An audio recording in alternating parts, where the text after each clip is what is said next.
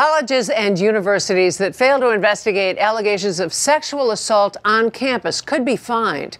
The New Jersey State Assembly approved that measure and sent it on to the Senate, and an Assembly committee unanimously endorsed a plan to change how Rutgers University is governed.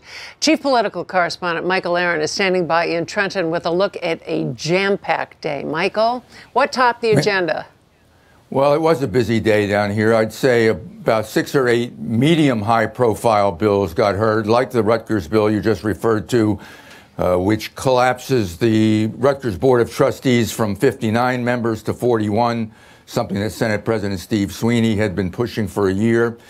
The sexual assault on campus bill requires the state attorney general to fine up to $50,000 any university that does not report an incident of sexual assault or an allegation of sexual assault on campus to local law enforcement. There was also a 5-bill package on Atlantic City seeking to stabilize the finances of city government and the city schools.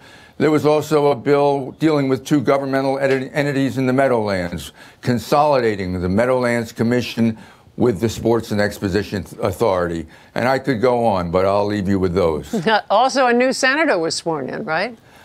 Nilsa Cruz-Perez, who was an assemblywoman for 14 years, succeeds the new Congressman Donald Norcross as the 5th district senator from Camden and Gloucester counties. She was born in Puerto Rico. She'll become the 3rd Latina currently in the state Senate. She'll become the 11th woman out of 40 state senators. She served in the U.S. Army. And I remember her from the assembly floor as a firebrand on certain issues that meant a lot to the city of Camden. All right. Thank you very much, Michael Aron.